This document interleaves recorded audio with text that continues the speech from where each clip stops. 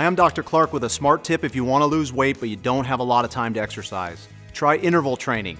This quick workout technique varies the exercise intensity and increases workout benefits. Here's how you do it.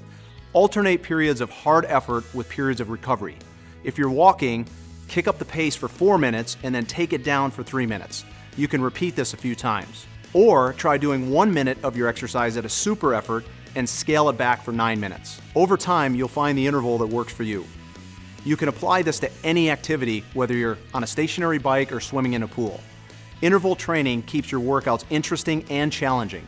Intervals increase endurance and maximize your oxygen use, which is great for building muscles. You'll help lower your blood pressure, lose more weight, and raise your healthy cholesterol levels. Give it a try. For more ways to get the most out of your workouts, watch all of our smart tips right here.